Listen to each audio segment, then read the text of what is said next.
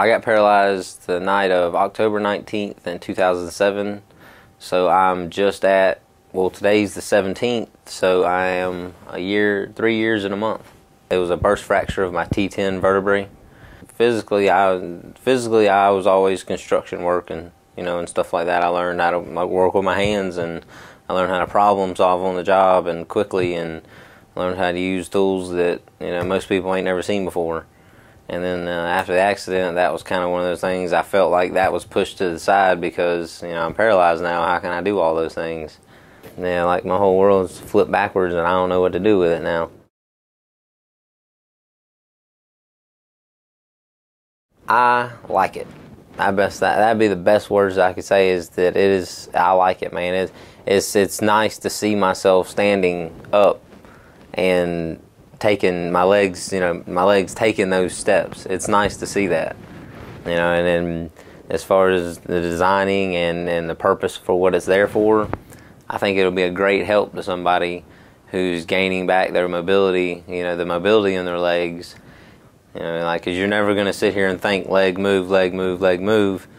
If it ain't doing anything, your leg's going to be like, what am I supposed to be doing?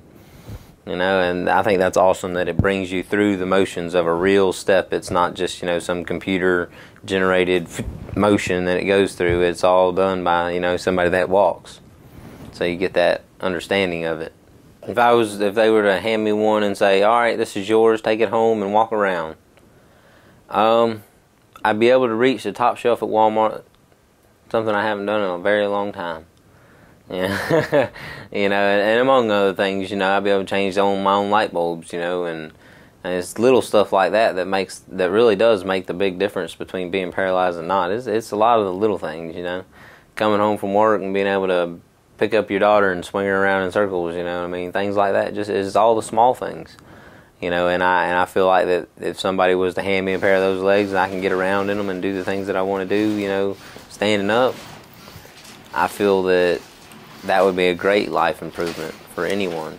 Because you go, sitting down, it's not so fact that the chair makes things so difficult. It's the height difference and, being able to reach down and get something, or, hold something in front of you, or, stuff like that. That's the big difference. So being able to be up like that to where, you can reach, further than you need to, further than I can.